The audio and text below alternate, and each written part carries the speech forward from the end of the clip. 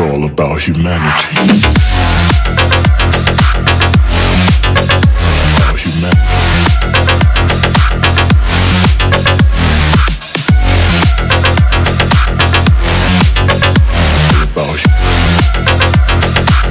It's all about humanity. I'm excited to announce the expansion of the JW Autoshine business is now open. Situated in Cowes on the Isle of Wight, this is a dedicated detailing facility concentrating on paint correction, ceramic coating installs, and in the very near future, CarPro PPF installs. The new facility has been built from the ground up with ceramic heating, a built-in purified water system, all inside an energy efficient building, lowering the company's carbon footprint by 50%. For all your car detailing needs, check out JW Autoshine, link is in the description.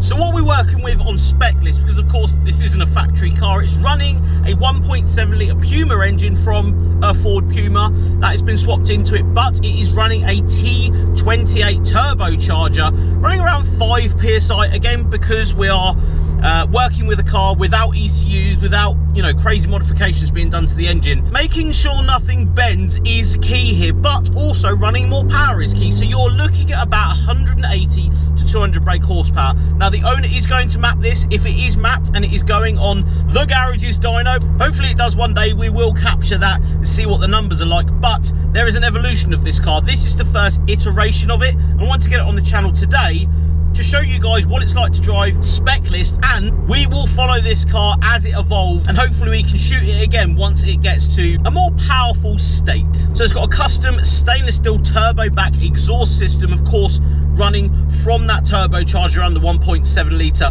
Puma engine with a Piper back box, so you still get all of those great pops and bangs that you would from a naturally aspirated ZTEC S or Puma engine.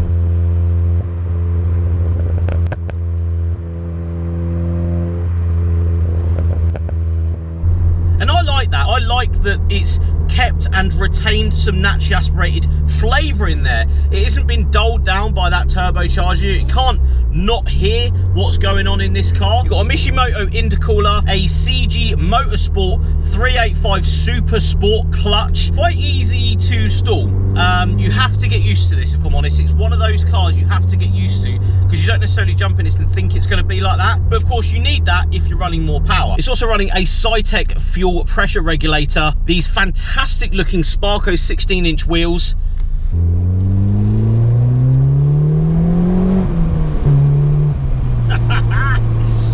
Now on the open road, as the window goes up, what's it like to drive? Of course, we've seen some mad intro of things happening. Listen to the exhaust. Let's just get it right. Ready for it? There it is. Listen to it.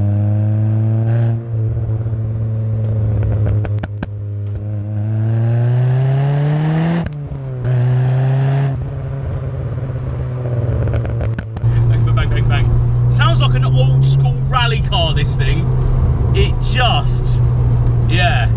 You might say, oh, it's only 180, 200 horsepower or 5 psi. Nah, mate, this is a setup, I tell ya.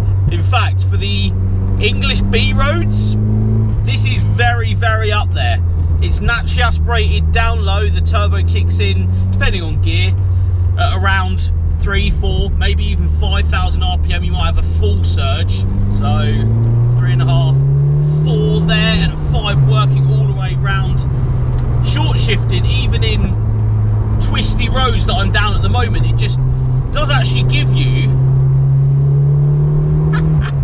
tons of enjoyment. Even in 3rd, 4th gear, there is surges of boost, surges of power over that naturally aspirated Puma engine that you feel down low, and you feel like not necessarily a crossover, like a, and I'm not going to say it out loud, like a Honda crossover, but there is like a way you drive this car, something that, yes, might be down to it not running an ECU and not running this and not running that. It's a pretty simple way of turbocharging one of these Puma lumps. But the outside, I tell you, it doesn't need to be 400 million brake horsepower. It doesn't need that. It doesn't need to be fire spitting down the road. This thing just, it actually feels really right at, let's say 200 horsepower, ballpark 200 horsepower. It does feel right. There's something about this that just a little bit more power that maybe the Zetec S from this era needed. It was very revvy with the normal engine, with the Puma engine, you know, fantastically revvy. You whip a turbocharger on there, run a bit of power, and I tell you, that is a well-sorted power band, a well-sorted feeling car as well. It feels good. 94,000 miles on this one. ST150 brakes up front, providing a little bit of a better stopping power than you would have got from your Zetec S.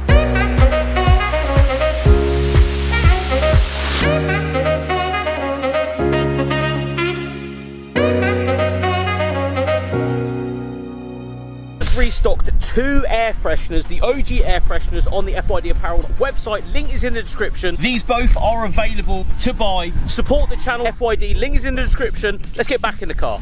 Again, sounds pretty standard if I'm honest, bar from exhaust. Right, first gear, clutch. It's all right, you get used to it if I'm honest. You do get really used to it. One of the things that I don't see many Zetec S's these days, a lot of owners of these cars have migrated into maybe newer versions of the Fiesta platform, and it's one of those builds that is something everybody wanted to do back in the day. Well, in my opinion, I would always wanted to turbocharge an actually aspirated little hatchback like this.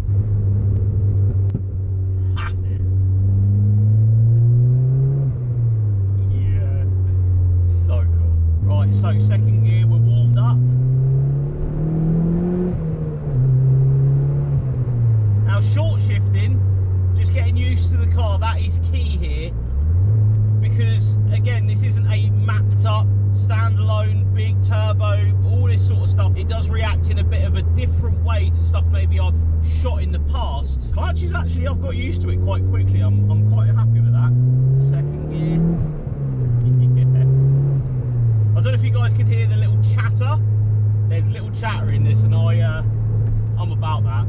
And you know what, it's quite sedate. I mean, bar the relatively loud exhaust, it's not necessarily droney, but maybe I'm old and I can hear it a lot more than I can hear turbocharger. That isn't a bad thing, because it sounds and then feels naturally aspirated. It feels like you're not going to hear a turbocharger. You look outside, you can't really see, you know, the biggest intercooler on the front of it. Yes, you can see a little bit of piping and stuff.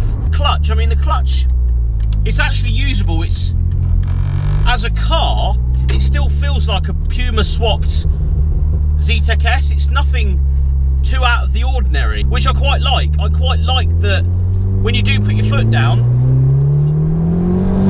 there it is. It will still break traction up the front end. It will still throw the car around a little bit. Now, the best thing about this car, and why I'm shooting it today more than anything, is because this car is currently under a build. It's in build process, and I wanted to get it today as is, with the T28 turbocharger and, you know, the various things on it, because it's going to evolve this car. The owner is going to put an LSD in it. He's going to put a decompression plate in it, run a little bit more power. It is going to get maybe a piggyback or a standalone ECU at one point, and we will come and revisit this car, because I think that's the best way to enjoy a car like this. Today I'm enjoying it down one of my favourite roads, and I get it as is. It is a great way to turbocharge the Puma lump and get some, you know, relatively good power out of it without going crazy on the budget. Standalone ECUs, you know, forging engines and stuff. It feels quite right as it is. Third gear, even on third gear. I am hugely impressed with this car. I think it drives, and just the way it is, considering it's a turbocharged lump that's been put in a car, it's been done right. No crazy mapping, no crazy forging, as I've already said, no big turbos, no fire breathing out the bonnet craziness. It actually feels like it's set up for road racing. It sounds weird. It feels like something you can, which is what I'm doing right now, short shift through corners, brake with those good brakes at front, change down into third, roll on in, there's a bit of power there. I don't know, mate, it's actually, as is, a really nice car to drive. I appreciate that there's more power that can be made out of this, and I appreciate that there's more everything that can be made, but as is, I'm hugely impressed with this. I really like it. It's just right, you know, like the 200 horsepower's from this era, right? Like the Civic Type R when it came out was right. Maybe even a 182 or a 197 Clio. They just feel so right. Yes, with a couple of mods, exhaust, various other bits and bobs, but I don't know, mate, to me it feels pretty nice in here. And as we calm down into a town full of traffic, I want to share a bit of a backstory of this car. So the owner now bought it off a family member that had turbocharged it, and it's been turbocharged for a very long time in this exact state, which is really cool. But the funny thing is, and it's DL plate. Now DL is Isle of Wight registered, and Jason from JW Autoshine was actually working at Ford when this car came out, so it was probably PDI'd and actually sold through Jason's department at the time. How hilarious is that? So if we went back and we, you know, tried to go back through the records and that, Jason probably had hands on this, if not sold it, to the original owner. How cool is that? That's just a cool little bit of the story, I reckon.